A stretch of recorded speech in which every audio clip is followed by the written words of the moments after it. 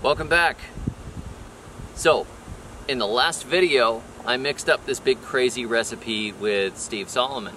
And in the comments, Scott Head said, "Are you gonna do a side-by-side? Like I don't trust Steve." But I will, because Scott said he wanted to see that.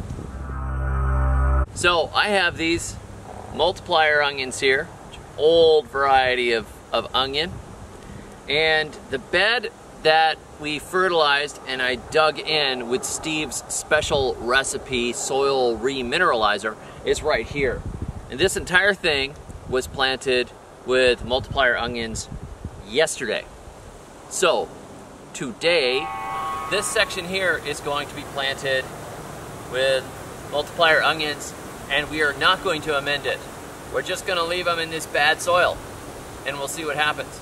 So here are the multiplier onions, and to plant these, I'm just going to break them up. Now I must confess, I have planted green onions before, but I have never planted this particular variety of multiplier onions.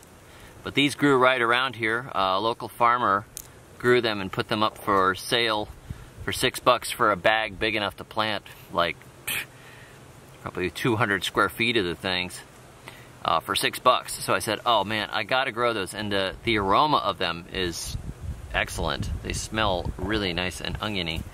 So I'm gonna plant these, and I'm gonna do a triple row just like I did in the other bed. I'm gonna bury them a little bit in there. And just go on down about a foot apart.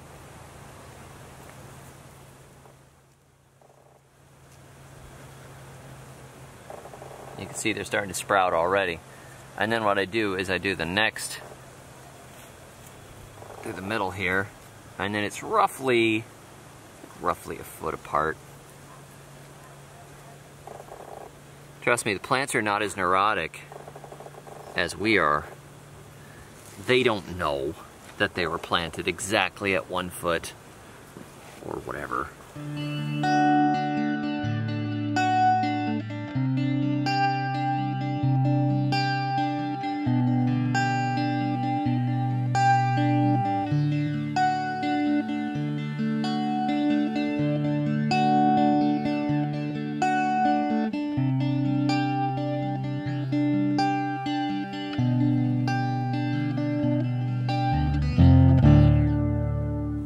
So for our next experiment, these are 2 beds in which I scattered a whole bunch of things. This has peas and radishes and clover and beans and other stuff. It's all scattered in here. Some lettuces.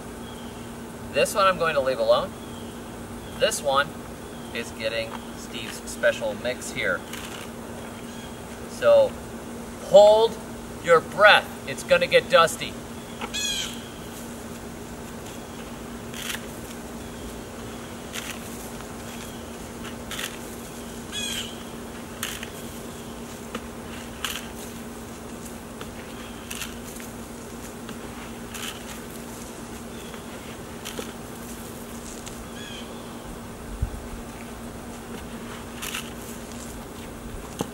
Now this is not the way you're supposed to do this. You know, Steve told me to fork it in, but it's too late. So we're doing science in a little more haphazard way, but it should have been forked in first. Plus we're getting a little dust on the bed, this other bed. So it's getting at least a little bit of the benefits of this mix. But because I put it on and dusted all the plants like this, I'm gonna have to water it in really good to make sure that nothing burns it.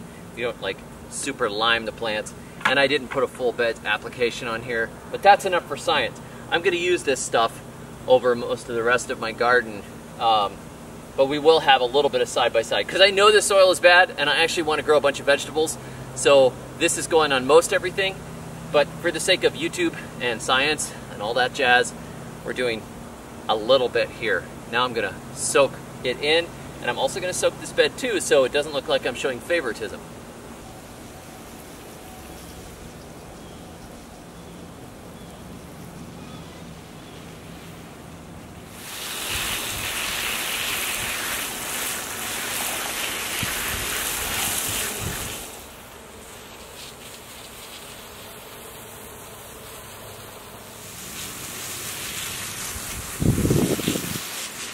So there we go.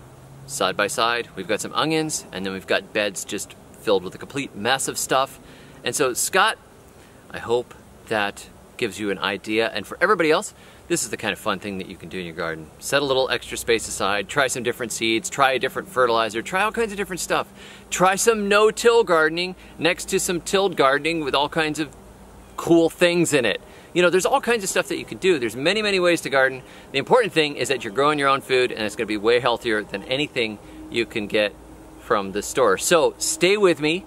Be sure to subscribe, and then you can keep track of this, because over the fall we're going to see some differences in these beds, I think, and it's going to be very interesting to find out how it works. So thanks for joining me, and until next time, may your thumbs always be green. Buried my rabbit neath the cherry tree one fine afternoon. Someday I know that we'll meet again on a fruit salad spoon.